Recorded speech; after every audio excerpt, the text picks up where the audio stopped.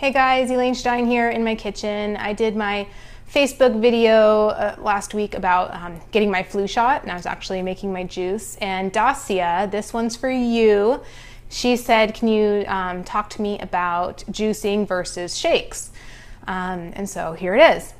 I don't necessarily think it has to be an either or kind of thing. I know amazing people who juice every day, who juice, they include juice in their lives, and it's awesome. And then I know people who do shakes. So not necessarily have to be an either or. In the year 2014, pretty much every day religiously, I would juice every morning. I would get my glass, Misha's glass. We would syringe in Jackson's green juice. Sophie would drink her green juice.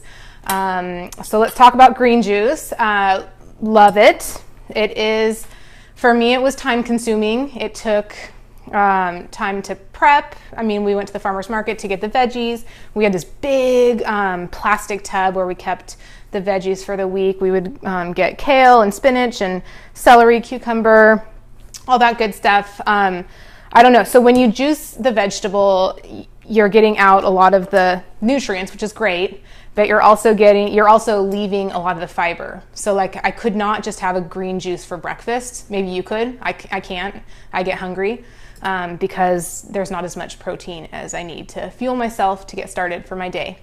So I remember I would have my green juice, and then maybe an hour later I would have breakfast. So I don't know if I was eating more or less with the green juice. What else?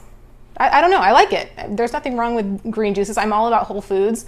I love to eat vegetables. I love to drink vegetables. So I'm about to finish up some green juice here. With shakes, I found some amazing high quality.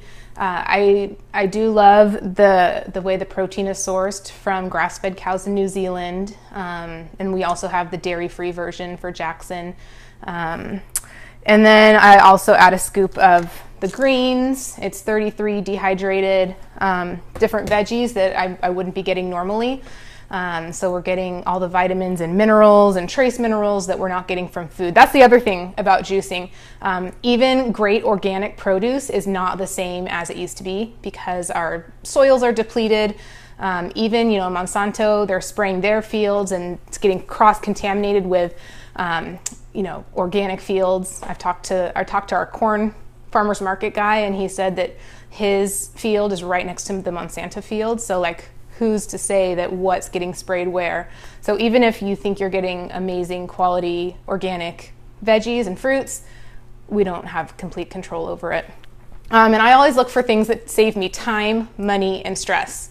And so if I was in a hurry and I had a few minutes to make myself some breakfast or something, I would definitely go for a shake. I get the array of macro and micronutrients, the protein to keep me full, and again, I just water and ice and a scoop of the greens, and it keeps me full for a good 4 hours, even if I work out beforehand and my metabolism is going. So I don't know. That's my deal with shakes versus greens. I think we can live in harmony with everything. But any questions about that, comment below. And if you guys have any questions in general, like, I don't know what to talk about. So if you guys want me to talk about something, like Dacia wanted me to talk about this, then I'm happy to share. So hope you guys are having an awesome, Tuesday, and I'll talk to you soon. Bye.